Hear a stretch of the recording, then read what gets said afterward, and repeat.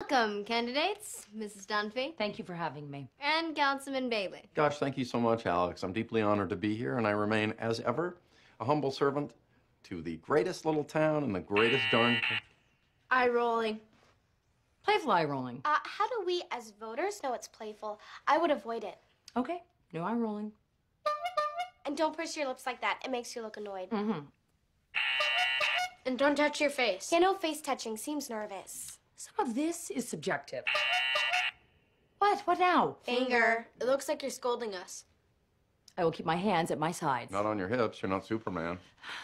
Can we get started? We haven't started? I've prepared some questions. Oh, goody, actual questions. Honk, sarcasm. Just go.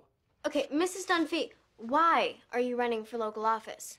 Okay, that's good. Mom, you really shouldn't stutter over a basic question like that. You should at least know why you're running.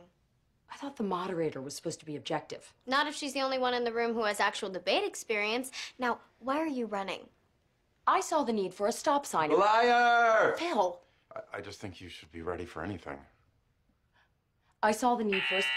What? Sorry, accidental buzz. I saw the need for a stop sign in my neighborhood, and although I collected the necessary signatures and did the paperwork, I found local government to be entirely unhelpful. When what? Too long. I'm bored. Yeah, next question. I feel like I'm in school. Some say the political system is bogged down by ideological hardliners unwilling to compromise. How would you respond to that, Councilman Bailey? I would like to use my lifeline. I'll take this. If elected, I would consider all perspectives, and I would not ignore opposing viewpoints. Helicopter. Just keep going. I would consider all perspectives, and I wouldn't ignore opposing... Yeah, Luke! You have to be ready for hecklers. He's right. Okay, I'm doing over. No buzzing. If elected, I... What? Too close to the mic. It's a hairbrush. Okay.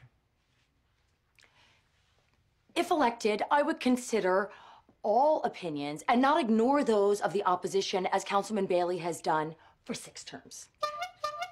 That was a great answer! Well, I couldn't hear it because you were showing me the bad side of your face. I have a bad side.